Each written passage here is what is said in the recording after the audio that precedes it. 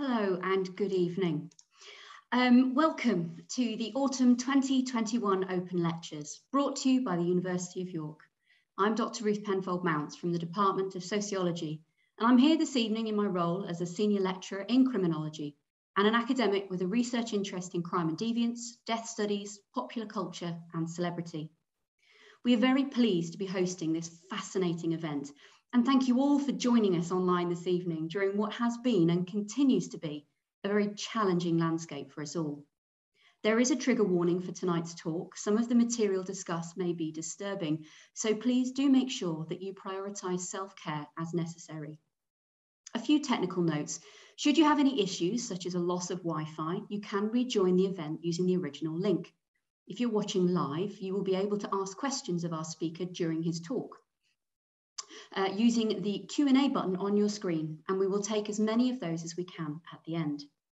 Live captioning is available and it's switched on. If you'd like to switch them off, you can do so via the closed captions or live transcript button at the bottom of your screen. Please also remember that today's event is being recorded, so you will be able to watch again on YouTube in a few days' time, and also share with friends and networks who may be interested. You can also use #YorkIdeas to join in the conversation on Twitter. So without further ado, it's my pleasure to welcome our two speakers for this evening. Dr. Gwen Adshead trained at St George's Hospital, the Institute of Psychiatry and the Institute of Group Analysis. She's published over 100 academic works. She holds an MA in medical law and ethics, as well as an honorary doctorate from St George's Hospital Medical School. And she's lectured widely, including as a visiting professor at Yale and as at Gresham College Professor of Psychiatry. In 2013, she was honoured with the Royal College of Psychiatry's President's Medal. You can purchase the bookplate copies of Gwen's book from Fox Lane Books online, and you'll see the link appear in the chat box shortly. Joining Gwen and guiding tonight's discussion will be Dr. Mark Adshead. Dr. Mark Freeman. Sorry, got the wrong name there. Freestone, sorry. As well as being an honorary visiting fellow here at York, Mark is a senior lecturer in the Centre for Psychiatry, Queen Mary University of London. He's worked in prisons and forensic mental health services for over 15 years as a researcher and clinician, including in high secure category A prison estates, which house some of the UK's most notorious and high-risk criminals. He's been a consultant for BBC America's Killing Eve and an editor of the Journal of Forensic Psychiatry and Psychology, and is currently an advisor to the NHS England on services for men and women with a diagnosis of severe personality disorder. His most recent book, Making a Psychopath, is also available through Fox Lane Books, and the link will appear in the chat. So I'm going to welcome Mark and Gwen now, and I will be back after they've talked, and there'll be questions from the audience. So thank you once again, Gwen and Mark, for joining us. Thank you very much, Ruth, and thank you so much to the University of York for having us, giving us the opportunity to have a discussion, which is quite rare actually, Gwen, because it's usually in a sort of more structured environment we'd be talking, and we wouldn't have the opportunity to explore some of the ideas that we've been, I suppose, working on for probably tens, if not dozens of years in our professional lives, which is lovely. I think we've probably known each other about 10 years. I remember that it was probably at the end of the dangerous and severe personality disorder program, just as the offender personality disorder pathway was beginning to come together, that I first actually met you in person, obviously having known about your work for a lot longer than that.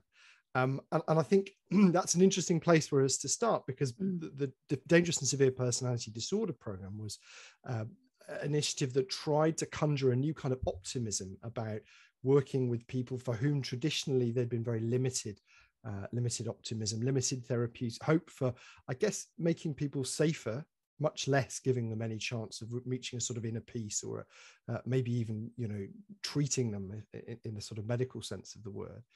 And what I really loved about your book was the way in which you particularly work in these ideas of hope, compassion, an acknowledgement that whilst there is the capacity for cruelty in all of us and all people, and the possibility of violence, that doesn't necessarily mean that we should be defeatist, or that we should be cowering in the face of that cruelty, that we should run away from engaging with people, I think particularly who can seem very, very unapproachable and difficult to engage with in the first instance.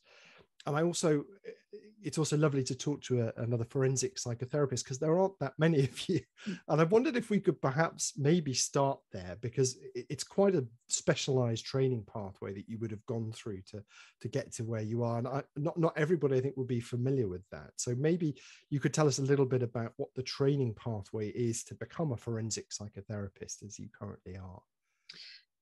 Thank you, Mark. And yes, I absolutely share your sense of gratitude. It's a great pleasure to be here at the University of York on this evening, and to have a chance to talk with you and with other people. It is a great treat. So to be a forensic psychotherapist, as you say, is a bit of a niche activity. And I started off training as a doctor, and I guess, and that's quite important, I think, to me, because to train as a physician is very much about integrating lots of different aspects of mind and body simultaneously. Really good, the best doctors, I think, are able to look at people in the round and think about what else is going on, what you can't see, what are thinking about, and about what's going on different domains. So my medical training, while at the beginning of my psychiatric career, I didn't think about it so much. Latterly, I find my medical identity is really important to me. So I trained as a doctor and then trained as a psychiatrist. And actually, when I became a psychiatrist, I was particularly interested in the law. I got interested in the ethical issues that came up in medicine in general, but psychiatry in particular.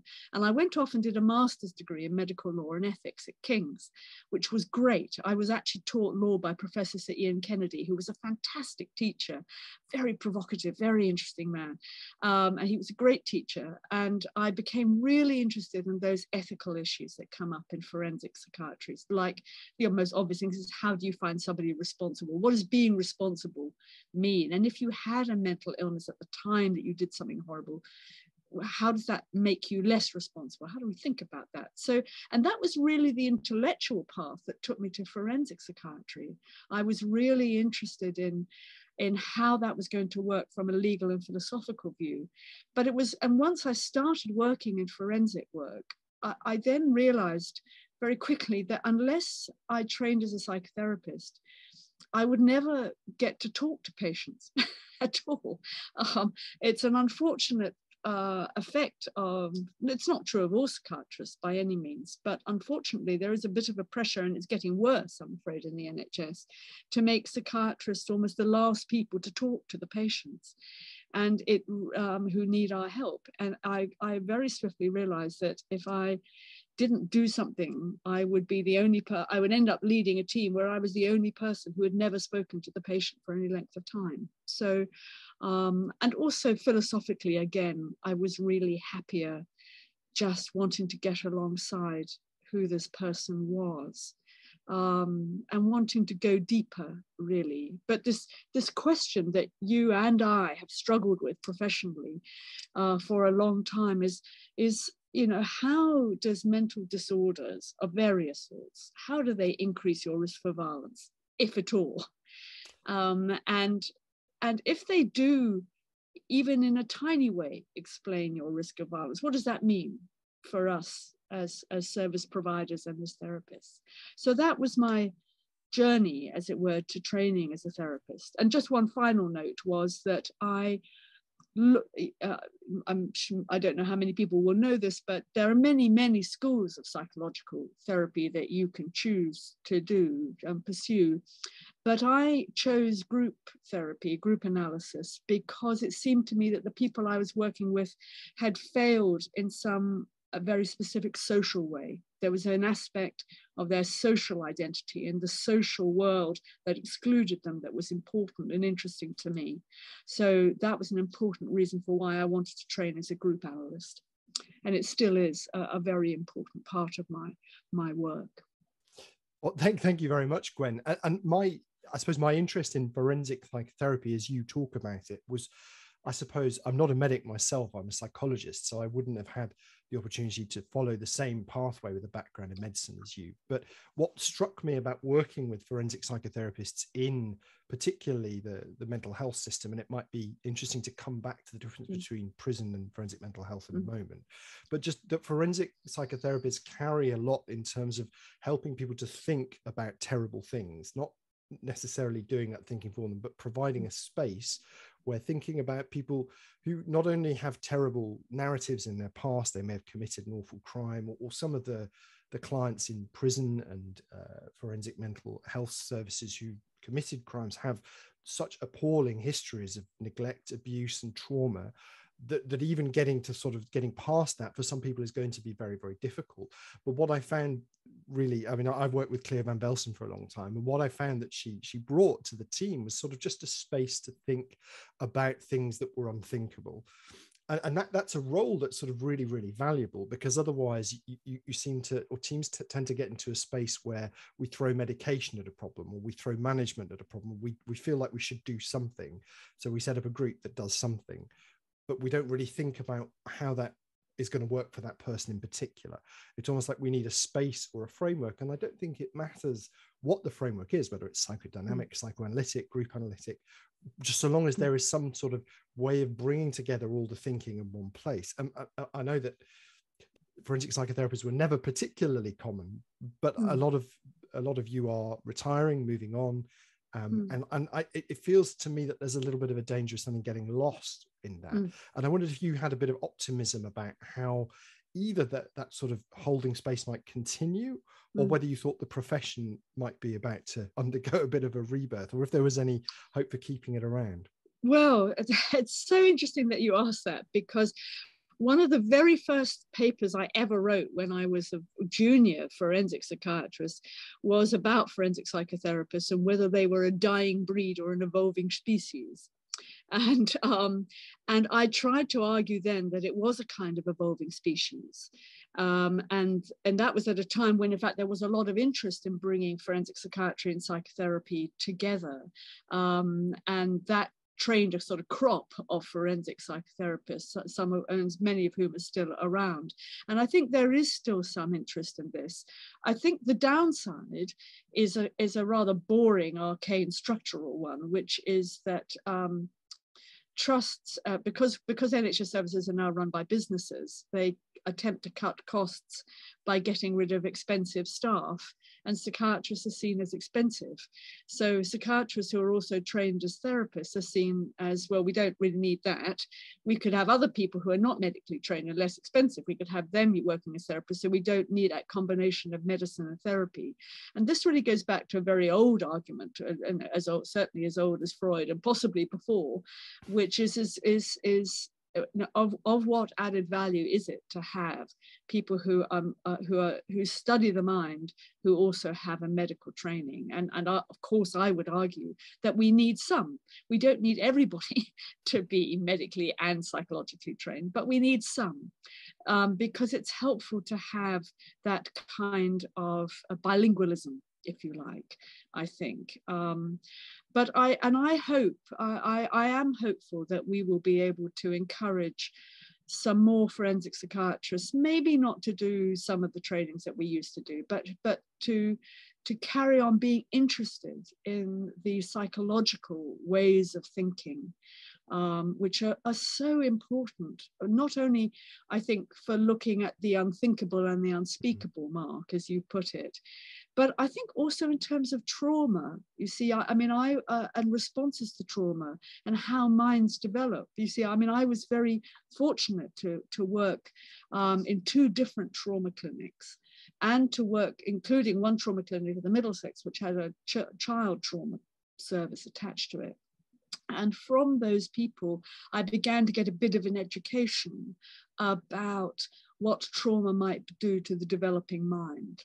And I think that it's those kind of ideas that are really important for trying to formulate, how does this person's terrible history of abuse and neglect, how does it help us to understand how they might have got to a place where they could let themselves do something horrible.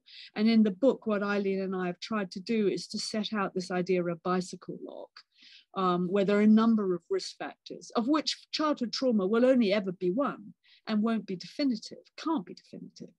But it might be in certain circumstances, if other places are there might be something about unresolved childhood traumatic distress that was somehow contributed to the violence taking place.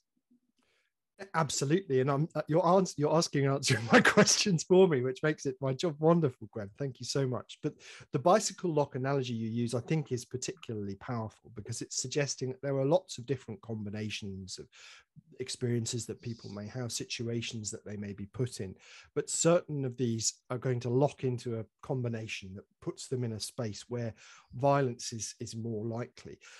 But there's lots and lots of research that helps us to think about that.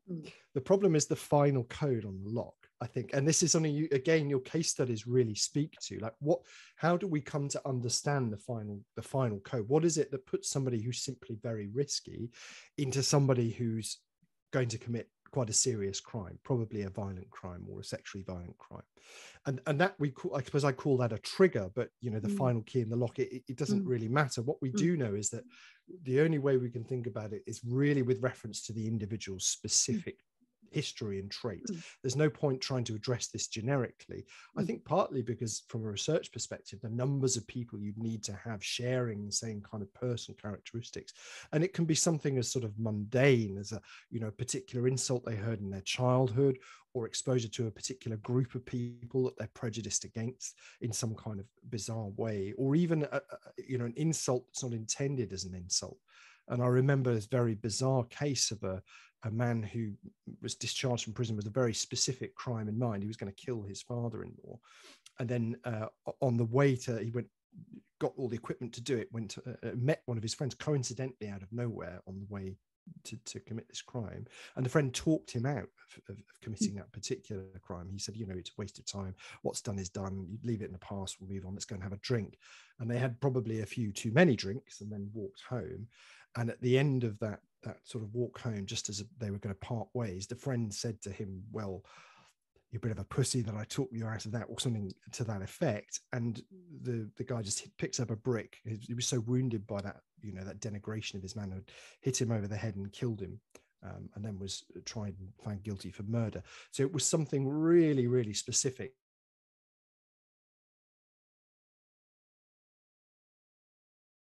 That final lock. And what I'm sort of curious about is what that last click of the lock might be, and whether you think it's always helpful to think in that way with every client that you have.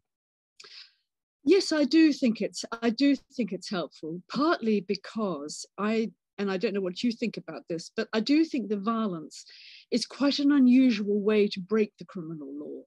I mean, we know that if people are going to break the criminal law, they're more likely to commit something on a variation of taking other people's stuff. So violence is a very particular way to break the law and to sort of stake your claim as a kind of transgressor, as to make your mark, as a kind of communication. So I guess I've been very influenced by Lonnie Athens and the social constructivist kind of accounts where this idea about violence as a kind of communication, a transaction between people. But as you say, then the last number in the lock, the act of violence represents a very particular communication to the victim. Something in that interpersonal space happens. So, and the example you gave is a very painful but a very familiar one, isn't it? Where the victim often gets the violence that's displaced from somebody else. And curiously, I had exactly the same experience with somebody. I was being told this story by somebody else, but again about how somebody had displaced all their rage with person A onto person B, who happened to be in the wrong place at the wrong time. And I think that kind of transaction, that kind of cruelty, I think we have to get up and get close to it and sit down and listen to what the person has to say. And that's why, again, creating these kinds of professionals, forensic psychotherapists, forensic psychologists, whoever they happen to be, but part of our job must be to sit down and make a space where an actor, a violent actor, speaks, and we listen to what they have to say, and we listen with care to their exact language and the way they talk, because that might take us I hope, to that last number, which might help us to understand how that happened and the way that it happened at that time, which has got to be relevant then to risk assessment for the future. That's the theory, isn't it? Absolutely. And I think there's something so important about this, because it's very easy to fall back on some very lazy narratives about why people commit horrible crimes that actually almost diminish their role in the offence and seek to engage the victim in it. And I was having a conversation with a female forensic psychologist, Kerry Danes, about this, but the red mist defence, which is particularly used against men who are violent towards their partners, usually female, but not always. And sort of this idea that there's a defence there that I was provoked to the point where, I just basically cognitively shut down, and how particularly that defence has never been used by a woman until very recently. Actually, there was a very recent case of a woman who murdered her husband, which I think is still on trial.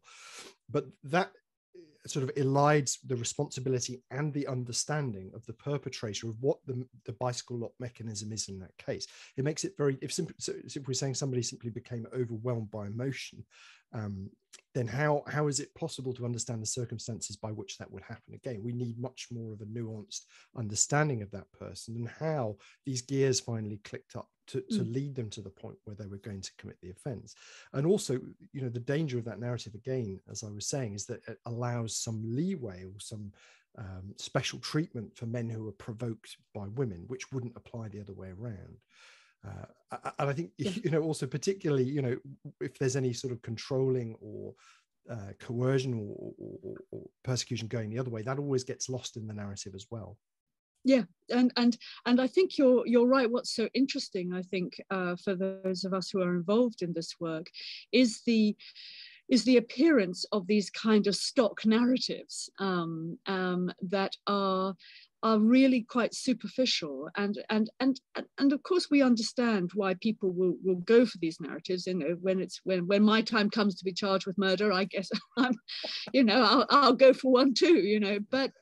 But there is a kind of superficiality about them that invites, I think invites a skeptical response, just because it is such an odd thing to do, to kill somebody. Then most people who are overwhelmed by emotion manage not to kill this other person.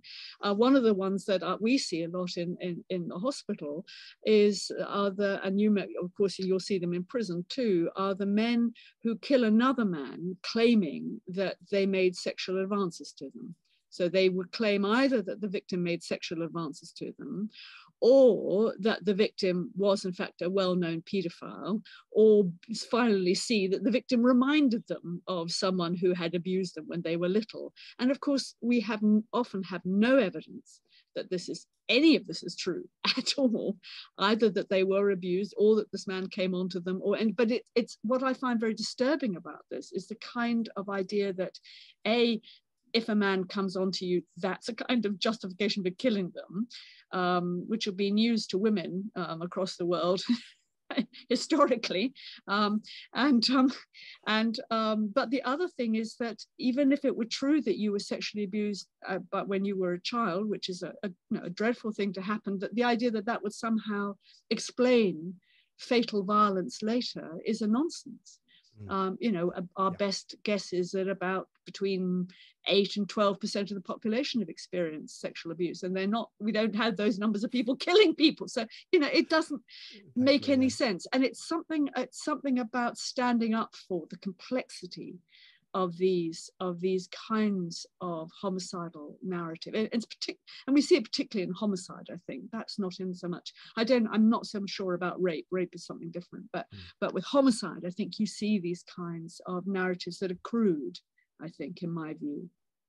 I think we're going to leave the questions mostly to the end, but there is a question that's been submitted that actually is one that I had in mind when I heard you speak previously about the sort of the locks in the bicycle lock as being sort of providing more and more stress, putting people under more and more stress, making it more difficult for them to sort of reason through their actions, and putting them more in a sort of a place where they're likely to do something more extreme, more cruel, if you like. And there's a criminological theory, I think, the diathesis stress model, that suggests that that's something true as well. And I wondered if you've been influenced by that theory at all, or you thought it still had merit, or if there are any problems with it. Well, no, I mean, I think it's, and of course, it's a model that we see in psychology as well about mental illness. I mean, that model, that the more stress you put on people, eventually they get to a point where they, as it were, drop off an edge into something which is categorically different from where they were before. So I think that, and I think those kinds of, and I like those kinds of model, I think, because they are dynamic in the proper sense of the word, in that they refer to the mind as something that is constantly in motion. And that we're always moving on dimensions or spectra. It seems to me that what we know about the mind and the brain suggests very strongly that it is nothing like an electrical keyboard, but it is, that wave dynamics are much more likely, and in terms of the physics of it. And so what you've got is constant movement along different dimensions that are operating, and quite how they manifest is a whole other ballgame. But I guess the other thing that I would add to this is, and something I became much more interested in the last 10 years or so, is something about, if that's true, that there's a dimensional aspect to all sorts of aspects of our mental function and brain function, is there one for reality distortion?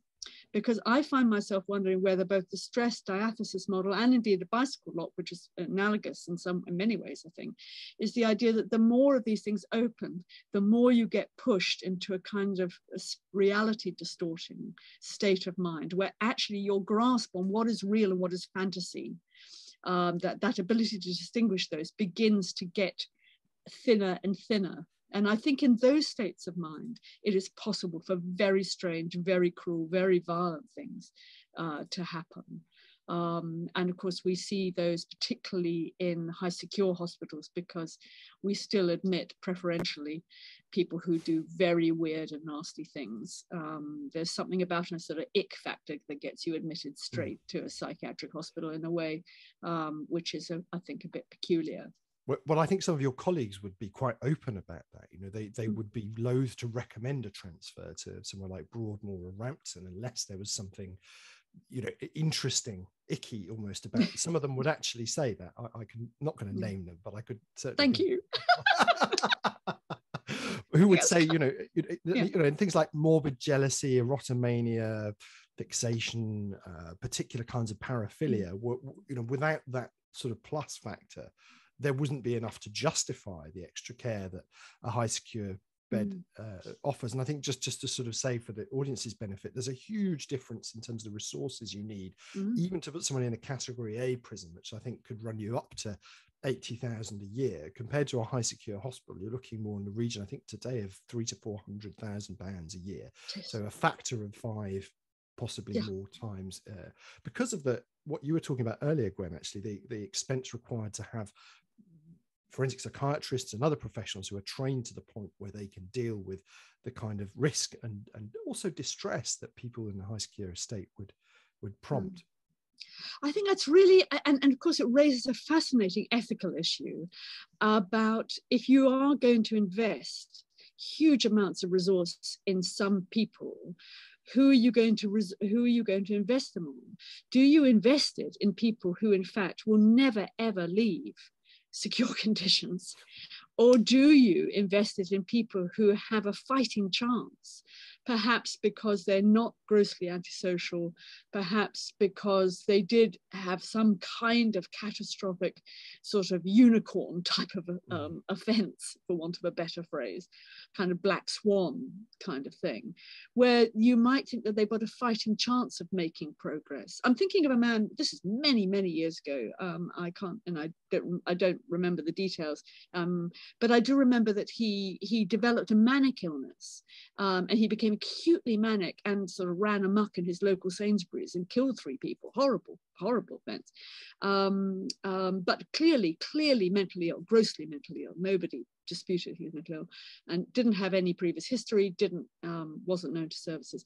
Came into the hospital, got better very quickly, and was then very distressed at what he'd done, and an awful thing, and was going to need long-term rehabilitation because couldn't go home and all that sort of stuff.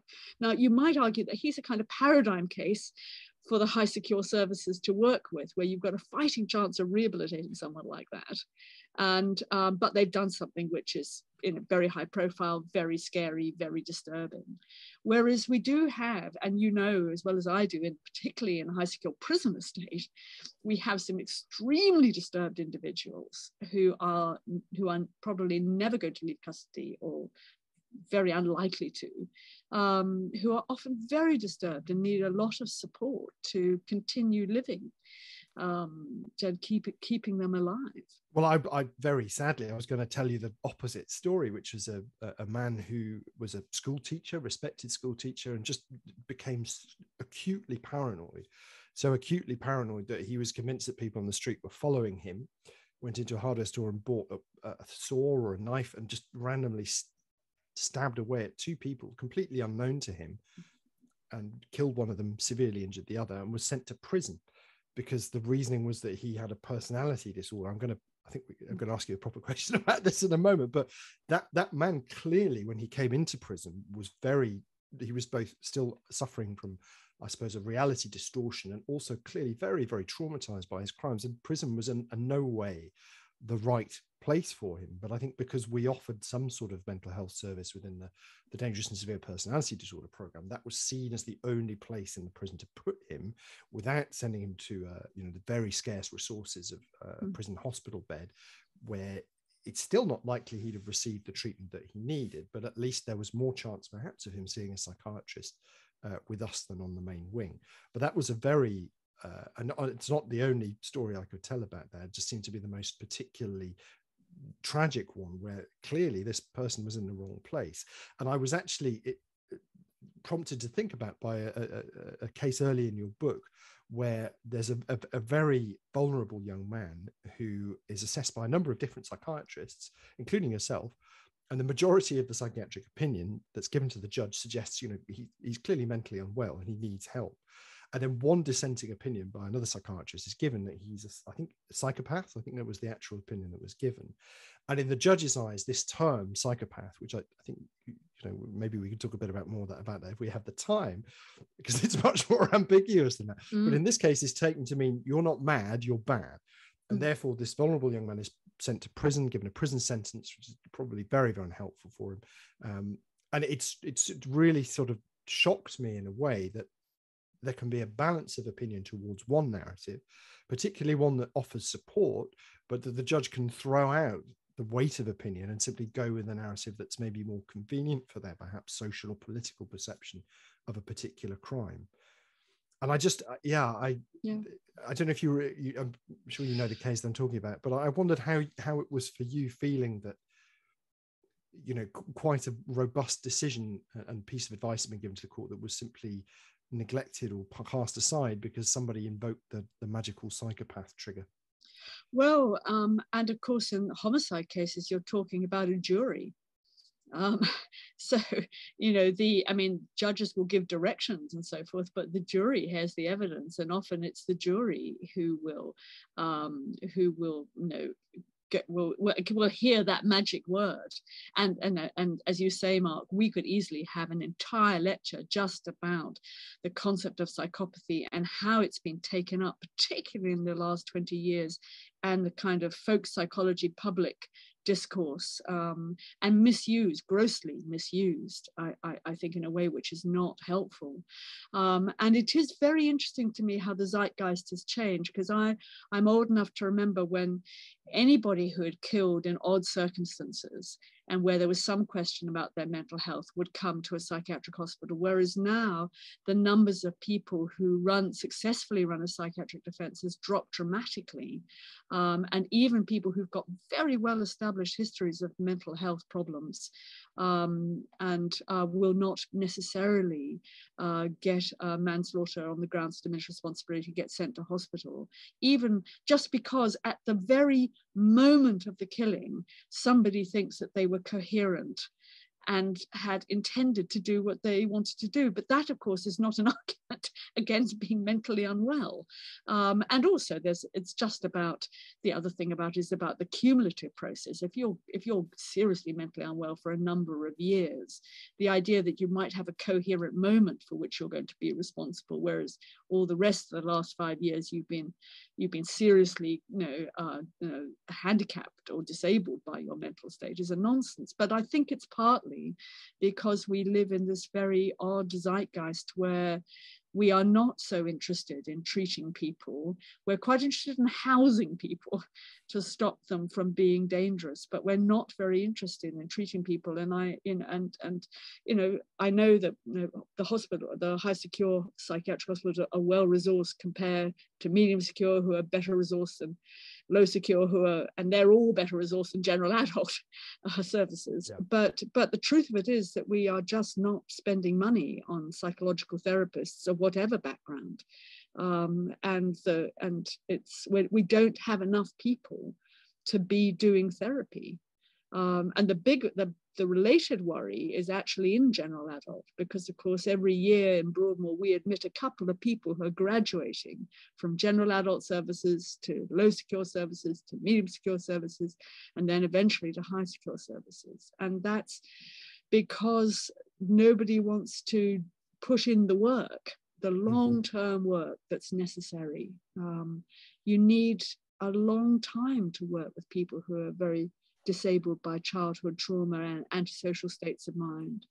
But I think that I feel that not being able to answer that problem is our problem as a nation state, and not necessarily a human one, because of course the Dutch approach this the other way around.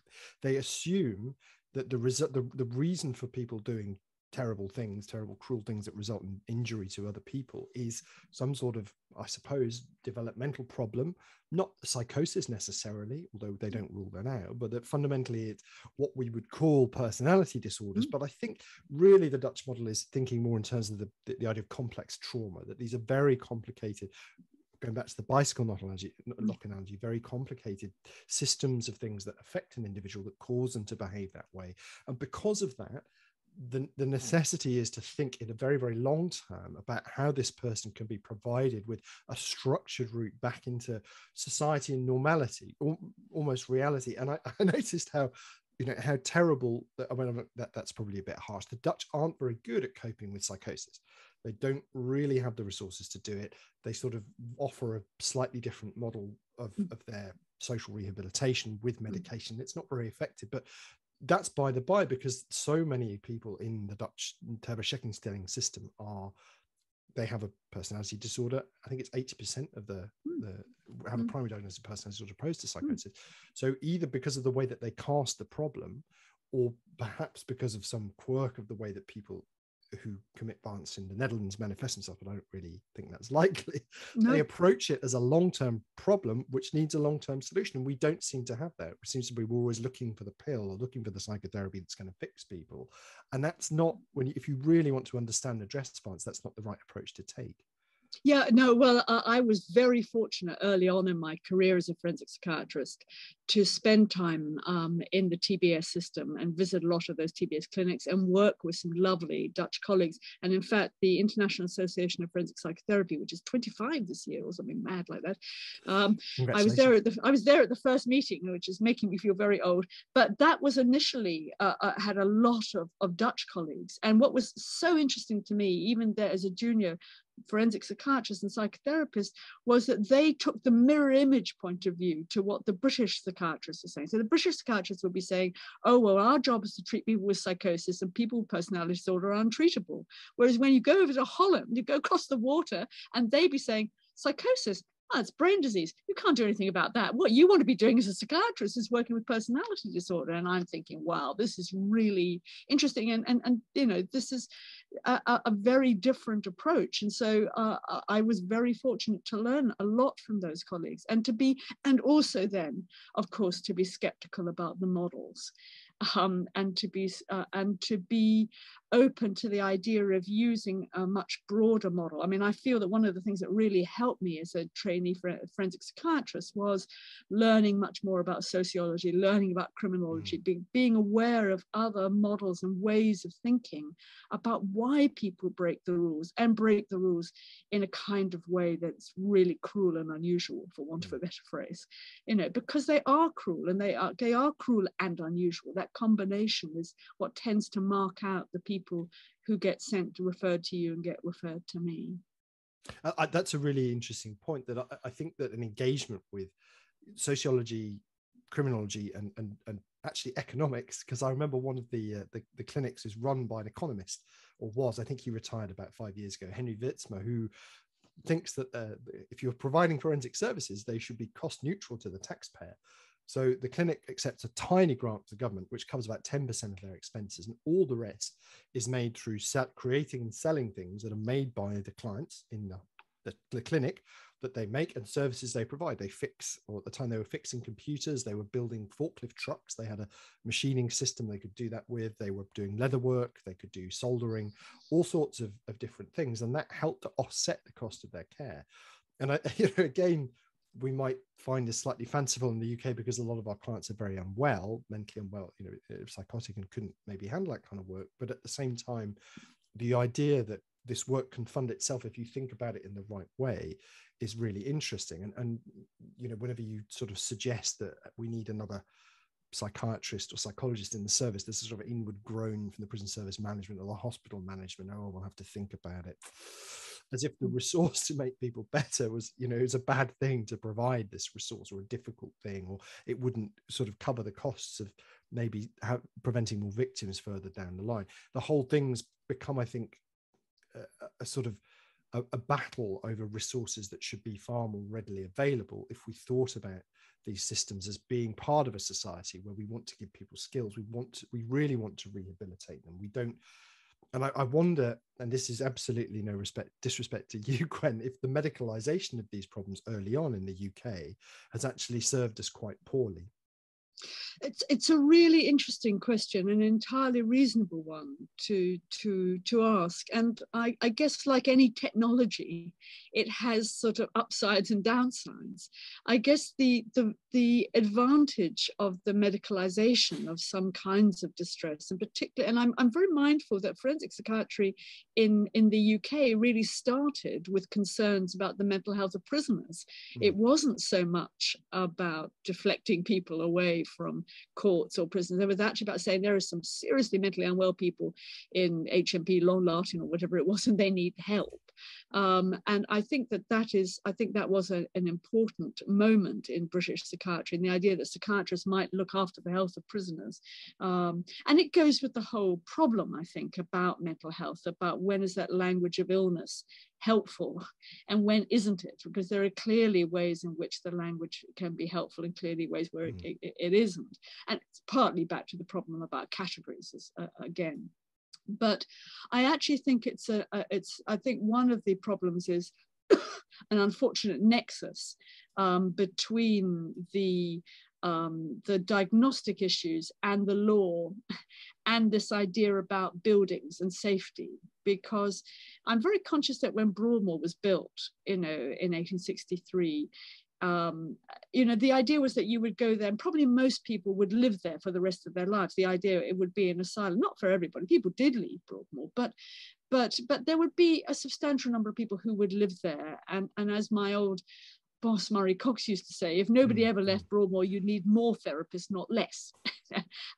And of course, because of that expectation, there were workshops, there was a kitchen garden, there was space for people to, it was an old-fashioned kind of asylum in that way. So it was sort of more, it had something more akin to a kind of therapeutic community kind of vision. But of course, in the 1970s, when, and 1980s, when the rise of the anti-psychiatry movement and the closing down of asylums and the, moving things out, I think that psychiatry got, in forensic psychiatry, there's an unfortunate nexus about something about diagnosis and something about the law. You have to have a diagnosis in order for the law to operate. and then to get admitted to the secure place where your risk will be managed. And there's something, I think, complicated about that, which I haven't really quite formulated myself, but I do think that there's something still about the use of diagnosis, both to get people into hospital, as opposed to need. I suppose what we see now, I don't know whether you've had this experience, but the experience that I have now is I see people who have committed acts of cruelty, for which they need help. They're distressed, they're disorganized, they need help. But because they don't look acutely mentally unwell, they're distressed, they can't get any help. And I have people who are colleagues will see them who apparently allegedly have some kind of mental health training and will say, this person doesn't have, sorry, Mark, that was me, wasn't it? But they will say this person doesn't have a severe and enduring mental illness, and I'm thinking, what do you mean by that? But of course, what they really mean is, I'm a gatekeeper, and this service is only for people who I think look really odd and mad, and these people don't fit. So I'm not, and they're also a bit too much like me, really, for comfort. So I'm going to say no to them, and it drives me mad. Yeah, to pick a phrase at random. There's also a horrible tendency, and I'm actually not going to name the disorder. People have to work that out for themselves. But certain types of presentation are people who are constantly seeking help, and this is viewed as a bad way of asking for help by professionals who then reject the people because they're too needy. They need too much help, so therefore they can't have any help at all. It absolutely, drives me to the point of distraction when I see that. So what we'll do is we'll just wait for Gwen to rejoin us, and then we'll kick our conversation back off where I lost it. I said, in the meantime, let me have a go at some of the questions that I can actually answer without Gwen's help. So one of the first questions that we had was, can you train in forensic psychotherapy despite not doing your bachelor's degree in anything medicine or psychology related? The answer to that is absolutely yes, you can. You just need to do your clinical training in psychotherapy, which you could do through any of the organizations that offer it, such as the, hello again, Gwen, the British Psychotherapy Foundation. And then you just need to do your placements in forensic settings to try and get a bit more experience, and that will be fine. Gwen, you were mid-flow when we were cut off, but I was so confused that I completely lost my place. I think it was about medical gatekeepers, but we have a choice now. We were saying, what I was going to say, perhaps not terribly coherently, perhaps that might cut out, but what I was going to say is that I do think that not just in mental health, but in general medical settings, I think a lot of people feel that their task is to say no. And I would like very much to see a time again when we start to say yes. Thank you very much. And on the spirit of inclusivity and that sound, questions? I wonder if we should have a look at some of the questions in the chat, some which I thought were really interesting ones for us to have a look at. There's a question from Pippa, which I liked. It says, how do you measure success, I think, in forensic psychotherapy, other than by the absence of recidivism? And is there a time scale for the measurement of success? Oh, that is a fantastic question. And you're absolutely right, Pippa, that recidivism or absence thereof is not particularly helpful. I mean, it's obviously important to consider, but I think that we think, and I don't know whether you would agree with me, Mark, but I think that probably before you get anywhere near recidivism is more likely if you have a person who is beginning to take themselves seriously as a human being, who begins to see themselves as someone who has value, who can belong. And we know that people who feel socially disconnected are more risky. We know that people who feel that nobody cares about them and that nothing matters anymore, that these are risky states of mind. So the best kind of evidence that we have about desistance, which is really important for recidivism, is the idea that I can make a difference to my own mind and to my own life. And that what I say, what I do or believe or feel about myself and others matters. And that process of getting people to that point can take some time. And the associated question to Pippa's very interesting question of how much of that do you need to be in custody for? that actually could you start this work in conditions of custody, but continue it in less custodial settings? I think that's a wonderful answer, Gwen. I think having worked with life prisoners with extremely long tariffs as well, where realistically there is no hope of release, it's very, I think there's still a need for us to work with people where rehabilitation honestly isn't really on the cards, and try and help them to find some meaning and purpose in their lives as well, even if that will be in prison. And I think, you know, we had a partner service that you may be aware of, I'm not going to name it just in case, but that was set up in prison with a very much a trauma-centered model. And I think that because that maybe was quite germinal when we started out, there were a lot of men who started to relive some of their trauma, and then there was a spate of very tragic suicides in the same service, all within a year. There was an inquiry, things like that.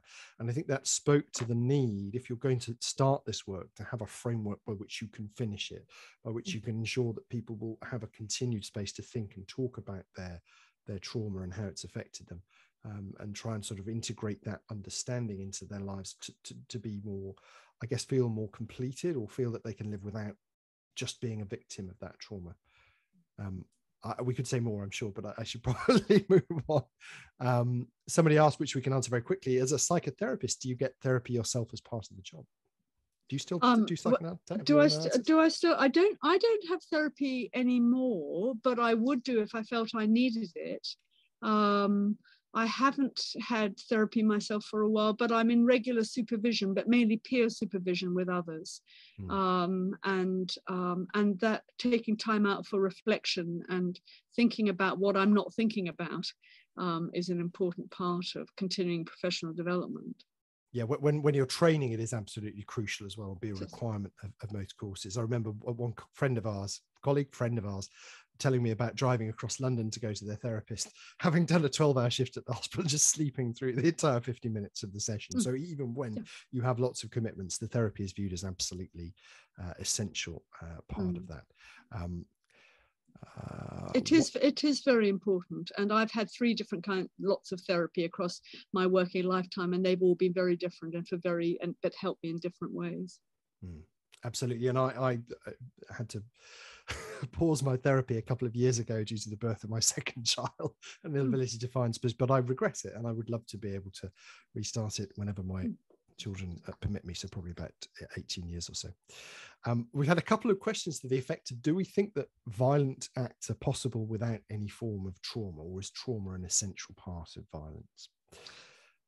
Oh no, I don't. I don't think that trauma, childhood trauma in particular. No, I don't think it's essential. I think it is. I think in the samples and the populations that Mark and I work in, I think it's very rare to find people who haven't had experiences of childhood trauma.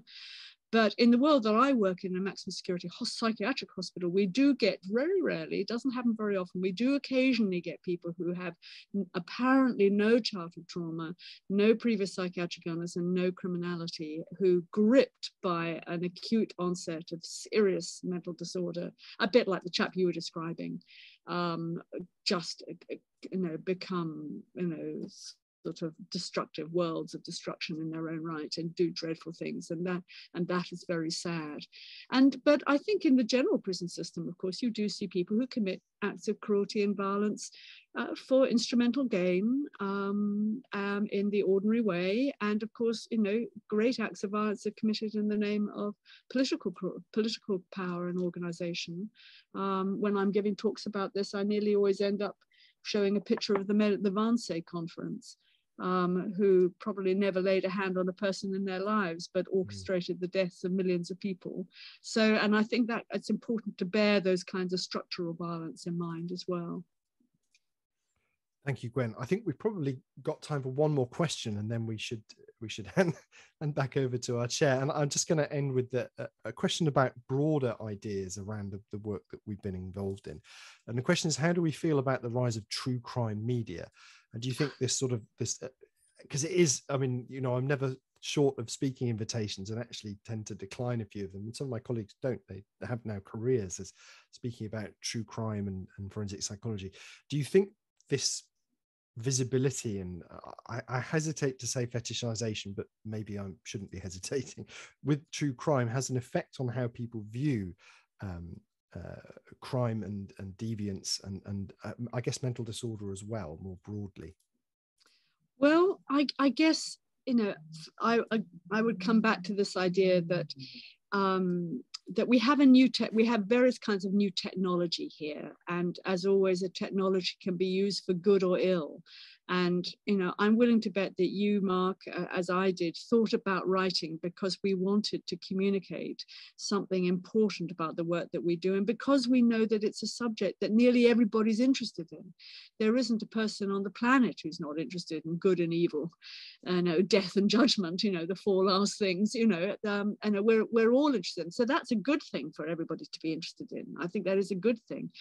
But I guess my anxiety is always a little bit about the risk of monstering others and a kind of salacious interest. And it was something that I know that you worked hard in your book, and we certainly worked hard in our book to make it clear that we were really not interested in a kind of salacious description of people's cruelty or violence, that this is a somber and sober topic to take seriously if we want things to get better. Thank you, Gwen. It's been a real pleasure talking to you. I'm sorry we didn't have more time, and I'm particularly sorry to all those of you who asked such great questions and we haven't had a chance to get through them, but we have unfortunately reached the end of our hour-long discussion. And I'm going to hand this back to Ruth now just to say thank you, Gwen, for such a fascinating talk, and I hope you all enjoyed it. I did. Thank you so much, Mark. Thank you, Mark, Gwen. What a fantastic discussion. Absolutely riveting. And thank you for persevering despite the technical hitch in the middle. Clearly consummate professionals, both of you. I'm sure many of our attendees tonight will be keen to get hold of copies of your books. Signed bookplate copies are available from Fox Lane Books, and you'll see the details of this in the chat box.